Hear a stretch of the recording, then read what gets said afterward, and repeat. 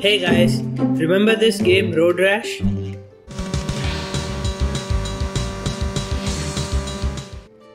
Let's pause here for a moment and put you, the viewer, in the driver's seat.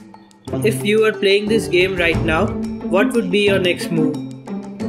If you said move right or move left, then you probably saw the oncoming car here and thought you really need to avoid bumping into it. By the way, did you notice that your bike speed is over 100 miles an hour while making this decision?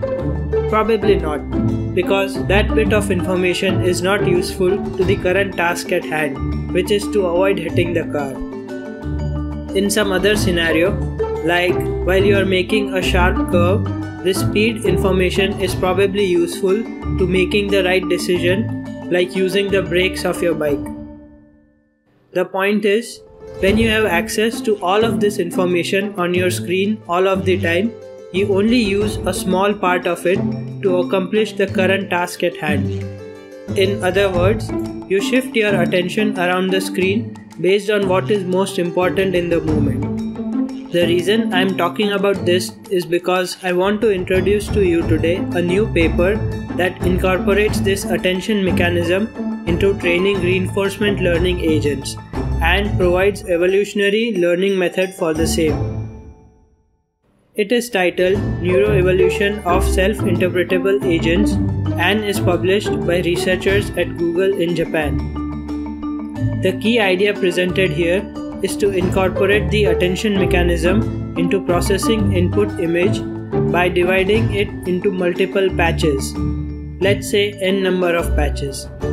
Then we assign importance to these patches with a self-attention mechanism which, in a way, defines how information-rich that particular patch is. Next, we use a learnable module that performs the task of picking up k number of patches out of n total patches. Here, we are forcing our agent to only focus on a small number of patches so it can turn a blind eye towards less important ones that are not crucial in decision making. And we call this method attention bottleneck. This learnable module that selects k patches from n can be trained with evolutionary algorithms, since it is not clear how we can apply a differentiable learning method like backpropagation. The positive result of using attention bottleneck is that it simplifies our RL agent's network architecture and is also more generalizable since it ignores unnecessary details in the input image. The results presented in this method are fascinating, and it is easy to visualize the top k patches that go into decision making. As you can see in the car racing game here, this RL agent focuses on the bend or the curve of the street in order to make driving decisions, which is represented by the white patches shown here. Of course, the challenge here is to learn which k patches out of the n are important in the current scenario, and the authors provide failure cases regarding that, like shown here, where the attention of our agent is diverted to non-essential parts of the image, leading to our car veering off the street.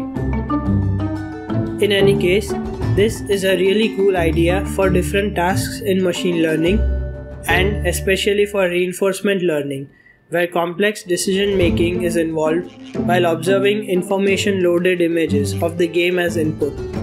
Perhaps this work would be ideal for experimenting with my football AI agent. What do you guys think?